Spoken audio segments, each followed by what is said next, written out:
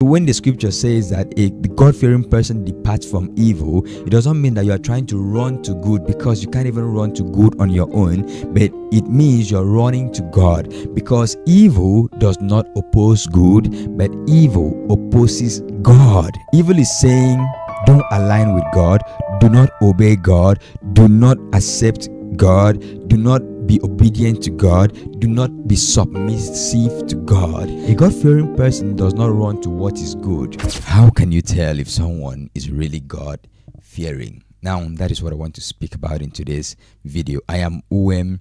If you would like to keep on watching this video, I encourage you to stay on, and I believe you're going to get something from this video. I have 8 points to share about signs to look at and know a God-fearing person. As I was making up this list of the 8 signs to look for a God-fearing person, God told me, don't look at other people, don't think about other people you know, look within. Are you really God-fearing? So this is not just something I'm giving out for you to just listen and hear, but it's something that I am imbibing to also check within myself. Am I really God-fearing? Now, the reality is that all of us in our life want God-fearing people in the relationships that we have, in dating, in marriage, and even in the transactions that we do. The first point is a God-fearing person is not just a good person, but a godly person. There is a wide difference between a good person and a godly person. The first part is that people can live moral lives and practice morality and have good mannerisms, but that does not equate them being godly people. It takes a godly person to become God-fearing, but someone that is just being moral can dress and act calm, talk cool, treat people nice, know all the gestures to do as a kind and nice person, but you cannot equate that to tell that this person is a God-fearing person. And this is a caveat that you need to understand and know, that a God-fearing person is a good person, but a good person does not equate a God-fearing person. Now we have an example in the scriptures. This man came to Jesus, the rich young ruler. You've heard that before. And when he came to Jesus, he came as a man that is moral. He has kept all the laws. He came to him and said, "Good master, what good thing must I do to gain eternal life?" And Jesus said, "Why do you call me good? It's only God that is good. So what makes you call me good?" And all he was looking for was what to do on his own.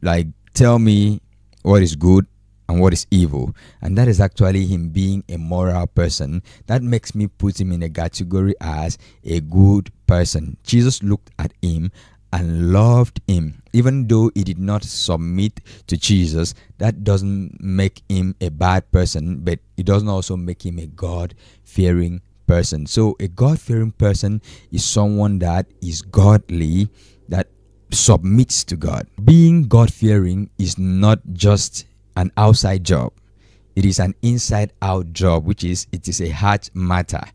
It is from the heart. Out of the abundance of the heart, the mouth speaks. It is because you've submitted to God from your heart, then outwardly, you live the life of kindness, you live the life as a good person. But then if you're focusing on all these, aesthetics of being calm, being good, being nice, so that people would see you, oh, this guy, this woman, this man is a God-fearing person, but within, you know that there's no root in it, you're not really a God-fearing person. So if you're looking out, just know that if someone is just acting without a real fruit, then that is not a God-fearing person. Number 2, a God-fearing person runs away from evil, which is, scripture says, the fear of the Lord makes someone to depart from evil. In Proverbs chapter 1 verse 7, the fear of the Lord is the beginning of knowledge, but fools despise wisdom and instruction. You already know about this,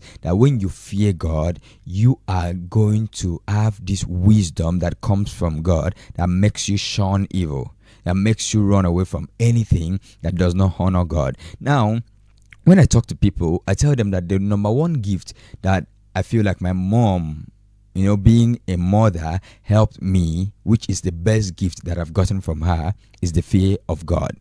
Because there were some times that my mom would not be around, nobody would be around, and I have the opportunities to do bad, to sin, and do whatever thing I would like to do. But then there is this sense that nobody is here, but God is here.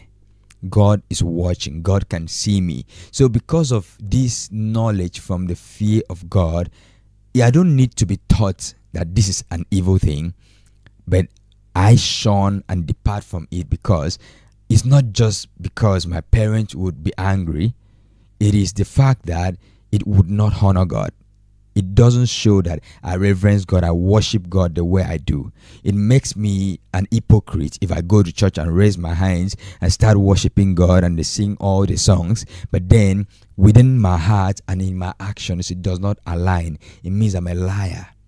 So being God-fearing is to depart from evil. It is the fear of the Lord that gives you this holy wisdom to know innately and be convicted that I can't do this. I shouldn't do this. Who taught Joseph that sleeping with Potiphar's wife is an evil thing? Because he said, how can I do such a wicked thing and sin against God? It was a wicked thing, an evil thing. Who taught him? There was no law, there was no Bible, there was nobody that taught him. He was pursued out of his place, and he was living in kind of like this free world that all these kind of things were happening. So he had like the opportunity, but one thing was a trade about Joseph, and the Lord was with him. So there was this reverence of God, the fear of God that he had, that made him be aware of not falling for evil, but departing from it, such that he could have the boldness to run away from it, not saying, if I put everything together and see what I can get from this, maybe I could stay. Like in today's society, a lot of people, because of the supposed good that they would get from whatever thing they are doing, even though it's not God honoring, because of what they would get from it, they would do it. And that shows that they are not God fearing, because they are only going for what is benefiting them, not what is honoring God. Let me talk about this, because I need to point this out. Evil does not oppose good. Evil does not oppose good. What do I mean here? It means that evil is not the opposite of good. At the Garden of Eden, the tree at that middle was the tree of what? The tree of good and evil. So it means that that tree consisted of good and evil. And it means evil and good can coexist in the same place. But evil and God cannot coexist in the same place. So evil does not oppose good, but evil opposes God. I hope that you get this, because this is actually the caveat, so that you get this second point, that it's not about a God-fearing person depart from evil and runs to good. Departing from evil here, evil means this thing is opposing God. Because when the devil came tempting Eve and Adam, he said that, God doesn't want you to know good and evil. Morality. Because you want to be moral, be separated from God. And that is what the fall brought. That we are trying to, judge what is good and what is evil from our human, frail, and finite mind, small understanding. And we feel like we know what is really good and evil. Of course, morally, there are things we know, but in-depthly, based on the intent of the heart and everything, there are some things we do that are good, but then are evil because of the intentions that follow through. Now, to not digress from the point I'm trying to make here, you cannot run away from evil or depart from evil on your own, because you are frail. You and I are frail. Even Paul Apostle mentioned in Romans chapter 7 that the good that I would desire to do, I cannot do it. But the evil I do not desire to do, that is what I find myself being kind of choked, being held hostage to. So it means as humans, even though you would know good to do, you may not have the capacity to do it. So when the scripture says that the God-fearing person departs from evil, it doesn't mean that you are trying to run to good, because you can't even run to good on your own, but it means you're running to God, because evil does not oppose good, but evil opposes God. Evil is saying, don't align with God, do not obey God, do not accept God, do not be obedient to God, do not be submissive to God, but just what to do, just do what you want to do, just do what is in your mind, just do what your mind tells you.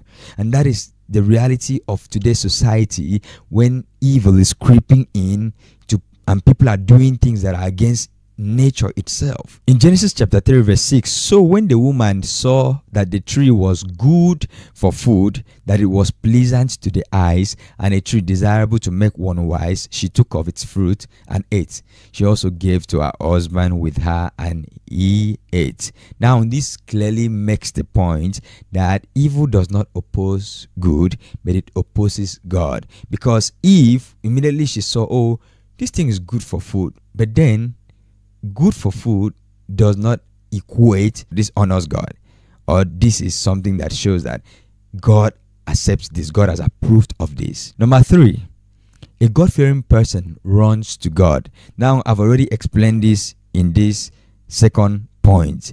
A God-fearing person does not run to what is good. A God-fearing person runs to God, because only God is good, and only God can lead us and give us the ability and the capability to do what is good. On our own, we are frail, we are weak, we cannot do good on our own. So it takes the strength and the grace of God for us to be able to do good. Paul Apostle, when talking about the labor that he was able to do, he said, it is by the grace of God that I am who I am. And the grace that he gave to me was not in vain, because I labored. Now, I did not labor of my own accord, of my own ability, but by the grace of God, I was able to labor because the grace of God strengthened me to do that. That is Paul's statement. And then us to do good, for us to walk in purpose, for us to serve God, for us to be God-fearing, we have to run to God. We have to be people that are seeking after God. If you only run to good, you will miss God, because sometimes you could be offered something that is tempting, but then not God approving. God doesn't approve of it. It's not acceptable to God, but because it is good to you. Like the statement people say, everybody has a price. And then you're being offered ₦1 million and you're like, nah, that's so small for me. I can't fall for that. And then you're being offered 100 million. And you're like,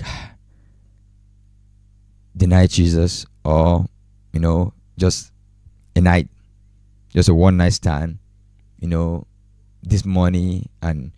But for the devil to use this, because this is my thought, for someone to exchange that kind of value, in the human lane, horizontally, it's a valuable thing. Somebody says, I'm offering you 100 million just to sleep with you, and I'm like, what value are you getting from sleeping with me? Because for you to exchange this, it is not just something that you're just doing for fun. So for the devil to bring you this, to bring you this temptation, to try to buy you with what is good for you, like he brought that to Jesus. If you are the Son of God, turn these stones to bread.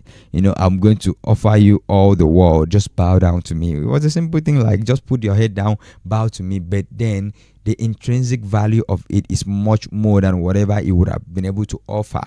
So the reality is that the devil will always bring deception if you are trying to run to good and forget that it's not about running to good, it's about running to God. And this is the idea which I'm going to read from these scriptures that is going to help you, that God is watching you. God's eyes are everywhere you are. David said, where can I hide from your presence? Even if I am in the belly of the earth, if I cover myself in the darkness is as light to you. Psalm 139.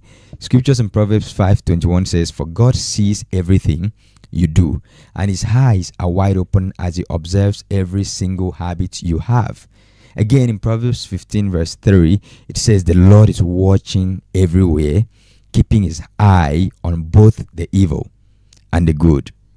Number 4, the price for your every decision is the will of God. That is a God-fearing person.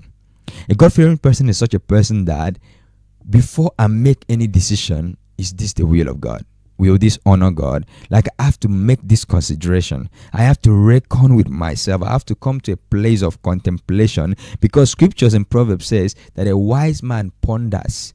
You think over your words, you think over your actions. It means before I make any action, before I make any decision, I'm like, let me take time. Let me think about this again.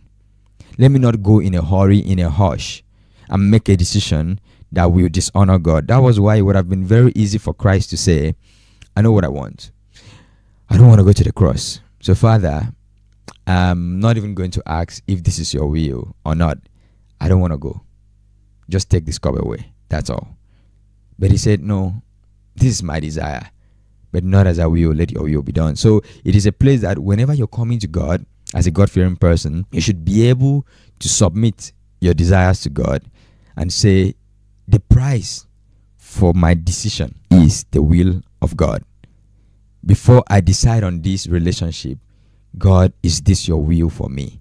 Before I decide to marry this person, God, is this your will for me? Do you want me to really do this? Before I go to have this contract or to accept or sign this contract, God, do you want me to really do this? If you don't want me to do it, definitely it will hurt me as a human, but then I'm going to bow to you because I reverence you, because I know you have my best interest at heart. And that is the only thing that will prove that you are a God-fearing person, because you're measuring every of your decision with how much of this is God's will instead of how much of this will benefit me. Number 5, a God-fearing person has integrity. Integrity is a core value for every God-fearing person. You can't really claim that you're a God-fearing person and then you have no integrity. You're just living your life the way you want. You're doing things the way you want, and then you claim, I'm a God-fearing person.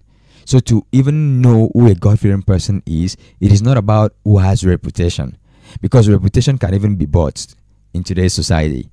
People can do things and do nice things, and then the true person that they are is hidden. They are hiding, but then on the outside they are getting good reputations because of how they treat people, because they know all these things. They are just manipulating people to get reputation. But as a God-fearing person, you are not bothered about reputation, but you are so much concerned about integrity and credibility with God, because it's about that makes you are concerned about the state of your heart with God.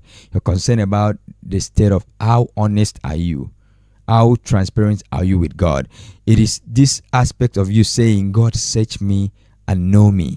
If there'll be any evil way in me, take it away. Psalm 139 verse 23 and 24 says, search me, O God, and know my heart. Test me and know my anxious thoughts.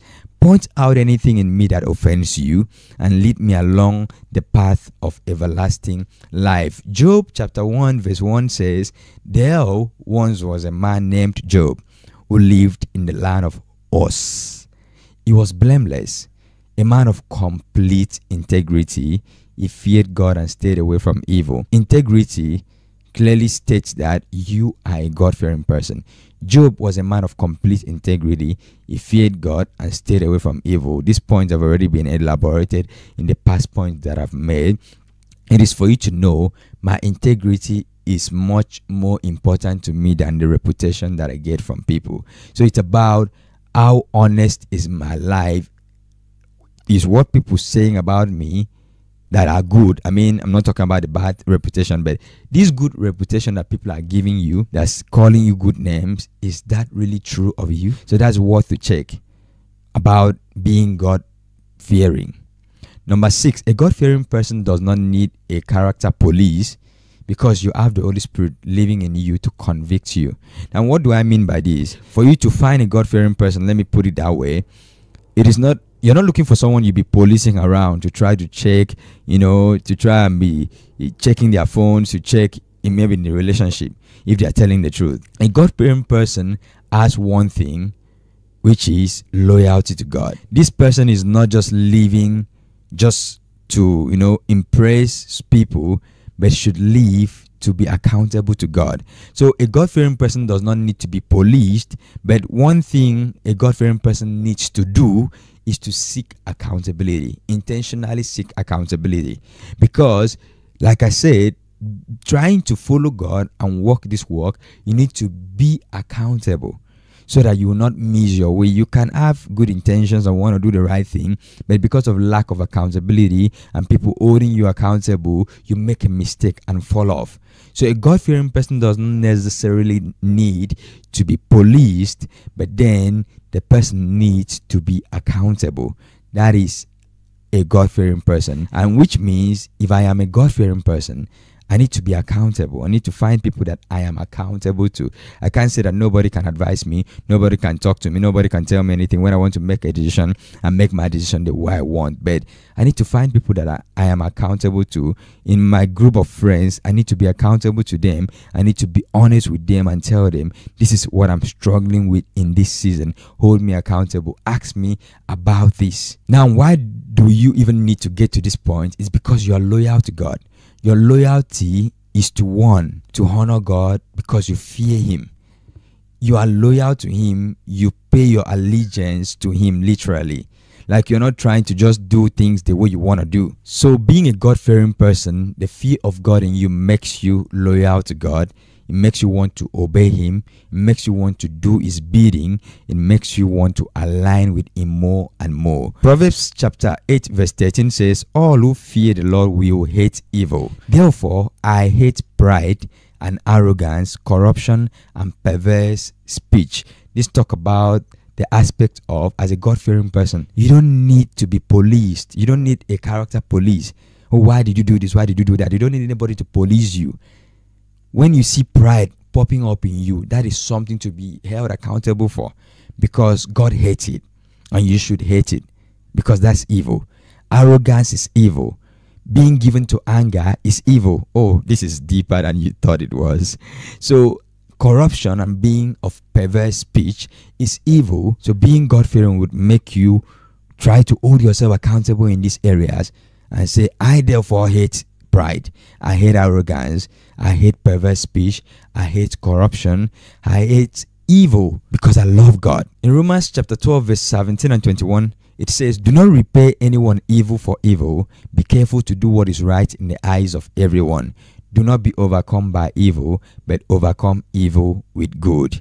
I'll end it there. That is self-explanatory. Number 7, a God-fearing person is a honest and a truthful person. The one thing that makes a God-fearing person stand out from every other person is they are honest. They'll always tell the truth. They'll always come up plain. They are not kind of having ulterior motives, or they want to lie, just intentionally just want to lie and manipulate people. Because you love God and you have the spirit of truth in you. My question would be, how can you say you have the spirit of truth in you and you are a blunt liar? Then you're not God-fearing. You don't have the Holy Spirit of God. Because you can't have this Holy Spirit of God in you and you keep on grieving Him. Because this act of lying and manipulation, Ephesians 4:30, 29:30 says, do not grieve the Holy Spirit. And there are some acts you do which would grieve Him. And because you don't want to grieve Him, you would stay away from such acts to make sure you honor Him. Number 8, as the last point, a God-fearing person lives an obedient life to God. In Ecclesiastes chapter 12 verse 13, it says, here now is my final conclusion. Fear God and obey His commands, for this is everyone's duty. It is your obedience to God and you living an obedient life to God that truly shows that you are a God-fearing person, because you're always listening to hear from God, and when God tells you stop, you stop. When He tells you go, you go. When He tells you do this, you do it. You don't necessarily have to question Him, but you can talk with Him. You can gain clarity in prayer, in place of prayer. And I believe and I hope that this video is a blessing to you. Let me know in the comment section, what are the things, what are the signs, how can you know who a God-fearing person really is practically, and how have these points hit you? Like, what about this point has been true to you and your life? Let me know in the comments, and I will chat with you down there. I am Uwem. Thank you once again for tuning into today's video. God bless you. Stay safe. Bye.